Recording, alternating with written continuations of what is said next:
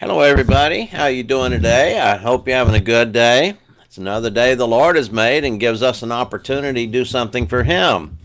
So if you're stuck somewhere in icy conditions and you can't get out of the house, do some evangelism.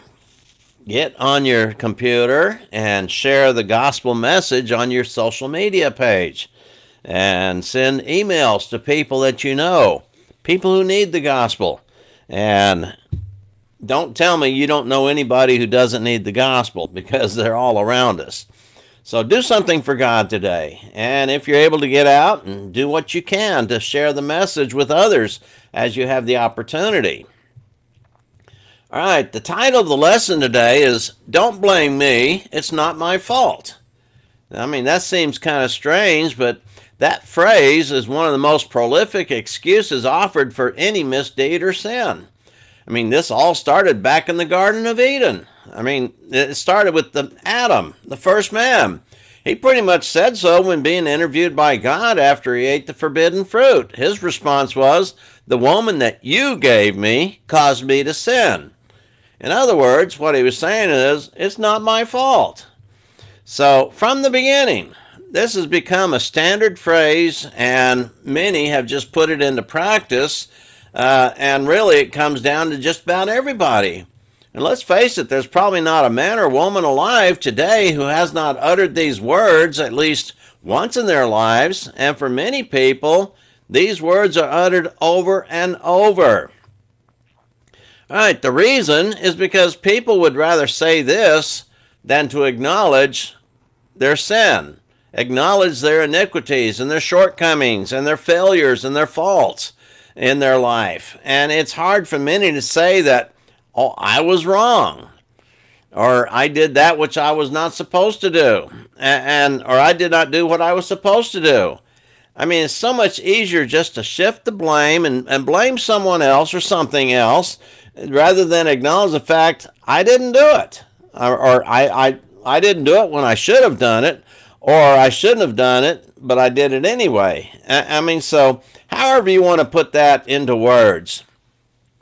See, we just have to be careful that we are not guilty of the same sin. I mean, imagine a person in court telling the judge that the bullets that came out of the gun they were holding was not their fault.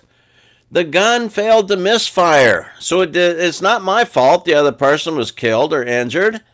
Can you imagine how that would stand up in court? Yeah, right. Imagine a person telling a judge that the light failed to change for them and running into another vehicle was not their fault. I mean, if that sounds absurd, I can just about guarantee that these arguments have been offered sometime in the past in a court of law somewhere. I mean, you see that. We read about statements like this all the time. I mean, they're just what meant to be humorous, but it's really sad that people put forth these kinds of arguments. So just imagine all the victims of society blaming everything on someone else, and they are not responsible for their crimes. Well, we do not have to imagine, because we see it every day in our world. We see it taking place. People are doing things they know are wrong, but they're trying to put the blame somewhere else. It's not my fault that I'm committing the crime. So that's what they do. The sad thing is that much of society does not hold people accountable for what they do. And they can always blame someone or something else. I mean, if they do want to hold somebody accountable, it's someone they don't like the politicians. If they don't like the Republicans, they're going to hold the Republicans accountable. But, I mean, while their own people, the Democrats, do their own misdeeds. And they just turn a blind eye to that. Double standards is what we're talking about. And that's the way most of our world operates. I mean, some people can get away with it, and some people can't. And it's not a fair way of doing things. And sometimes those inequalities are expressed and put out there in public. All right, so let's face it, it's not their fault if someone left their keys in the car. I mean, think about that. You know, years ago, I think back in the 90s, they had this show called Bait Car. I mean, this is where the police set up a car. They left the keys in the car, and they watched people as come in and jump in the car and drive off. Then all of a sudden the car would shut down and lock the doors, and they couldn't get out. And here comes the police right behind them, and they realize they're caught. But just listening to the logic of some of these criminals is hilarious, if not downright sad when you think about it. I mean, look at it this way. We could mention a lot of politicians who claim that it's not their fault that our country has problems, but they turn around and say, "Re-elect me and we'll fix the problem." And when the reality is that they created the problem in the first place. And that just seems to be the way it has been. And the people of this country are not wising up to this fact that these people created the problem. Let's get new people in there. No, they keep re-electing the same people over and over and over. All right. A big problem in our world is people placing blame on someone or something else rather than just fixing the problems. This is what we would expect of our politicians and people out on the street. Fix your problem. You don't need that car. It's not yours. Leave it alone. But they keep doing it. And so our problem is many of us are trying to blame the woes of this country upon the current administration. And they are always claiming it's not their fault. Every administration in recent years has tried to blame the previous administration. And the truth is they are usually right in such a statement. But the problems facing this country are no different than any other country on this planet. The problem is sin, and people tolerating sin and promoting sin. That's the problems in our world. I mean, promoting the sexual gratification, the lust of the flesh, and then, of course, the greed, the lust of the eyes, and then, of course, pride. I mean, supporting that. And those are the problems that this world faces. And it's every country, and this country is no different than any other country. See, it all began back when Adam tried to claim it was not his fault that he broke God's divine ordinance. I mean, this is how many people seem to justify their own actions, and thus they do not feel any guilt or feel guilty of sin or breaking the law. God knew from the beginning the man was going to sin. He told us there in Romans 3:23, all have sinned and fall short of his glory. So, knowing that man was going to sin, God made provisions. And he did this before the foundation of the world. Before he said, "Let there be light," he already had a plan. He knew it was going to happen. Exactly when? He kind of left it up to man to make that choice. But eventually, Adam made that choice and sinned. So, God made the provisions to help man do something to rectify his situation. Why? Because God knew that sin would separate a soul from him. Our iniquities, our sins, separate us from God. And we cannot continue in sin without being separated from God. And God knew that most sinners would try to place the blame on something else or someone else. And so that is the reason God not only gave us death through the sin of Adam, he gave us the judgment to come. So we have this to look forward to. And yes, he warns us time and time again, we will stand before God in judgment when this life is over. We will stand and give an account of our actions, of everything concerning our life. Even our attitude, even our thoughts will be there before God and will be revealed. There will be nothing secret from God. It's all going to be made known to God in the judgment. And so the only way to avoid a negative judgment would be to confess the divine nature of Christ, or to confess Jesus as Lord. Jesus is the Christ, the Son of the living God, and being faithful to this Son. Being faithful to the Son of God and doing what he says and living the way he wants you to live and living as God requires to the best of our ability. I mean, we can't be perfect, but that should be our goal. We should be striving for that. Jesus said, be perfect as your heavenly Father is perfect. And this is a quotation from the Old Testament. And so we need to work on being the best that we can be, not just haphazardly, well, maybe I'm good enough. No, we've got to work hard. We've got to apply diligence.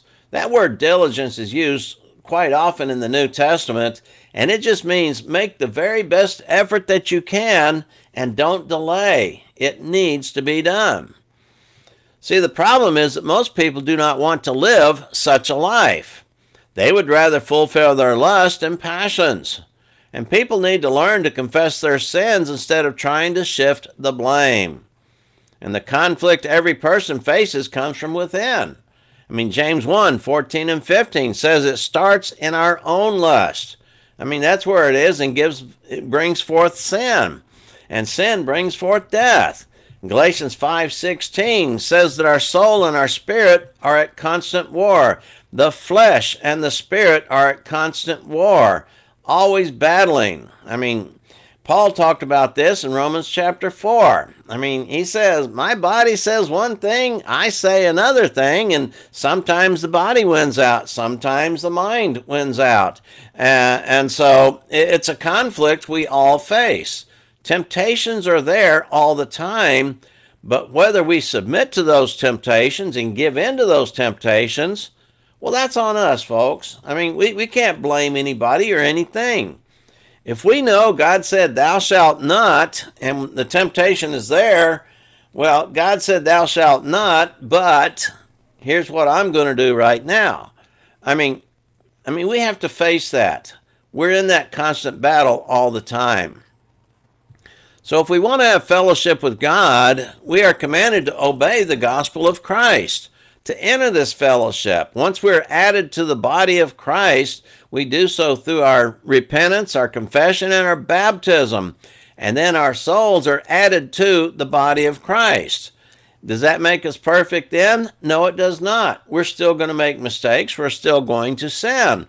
But we have the avenue that if we confess our sins, He's faithful and just to forgive our sins. So if we want to maintain this fellowship with God, there's several things that we need to do. Like we read in 1 John 1:7, if we walk in the light as He is in the light, if we live in such a way that we are worthy of the gospel of Christ, and walk in a manner worthy of Christ. You know, Ephesians 4:1 tells us that. And so that's what we need to do. If we're going to maintain this fellowship, we've got to be on good terms with God and doing the best of our ability to do what God wants us to do. So good fighting evil has always been part of the human story, and it will be until the end of time. And it seems maybe like evil is beginning to triumph at the present time, and people are looking at that and say, why has it become so evil? Well, the scripture says evil or people are going to wax worse. They're going to get worse and worse. And we just have to remember that Jesus, the Lamb, is going to have the ultimate victory. Now, just because Jesus is going to have the ultimate victory does not mean that we do not need to strive to be the best we can be. Even when evil is surrounding us, we can't give in to evil. We cannot give in because that's just Satan working to keep us out of heaven. And so all those, while we may be on the side of Jesus, while we may be in His army, while we may be in His camp, we're going to experience this ultimate victory. But there's a little tiny word which has great significance, that is if. If we are faithful, if we love His appearing, if we continue on, if we don't give in to the sins of this world, I mean, if we are faithful, I mean, that little tiny word, I mean, if. I mean, so, folks, what we need to do is everyone just needs to stop blaming others. And really, we just need to acknowledge our own sins. Don't worry about someone else's sin. I mean, you have time to talk to them about it later, but get yourself right with God first. I mean, that's where you need to be. That's what you need to do. Get yourself right with God. And stop blaming society. Stop blaming your spouse. Stop blaming your friends. Stop blaming just about anything. If you do wrong, folks, that is on you. And that's the only way God is going to look at it. If you commit sin, God is going to accuse you of sin and not allow you into heaven. So you're going to have to make that choice. And you're going to have to make that decision to stop blaming other things and just go ahead and acknowledge, I have sinned. I mean, we read that in the scripture. Several people came out and acknowledged, yes, I have sinned. And so we need to do the same thing. And so consider these thoughts. That's going to be our lesson for today. Think about these things, and Lord willing, we'll be back with another lesson. Bye-bye for now.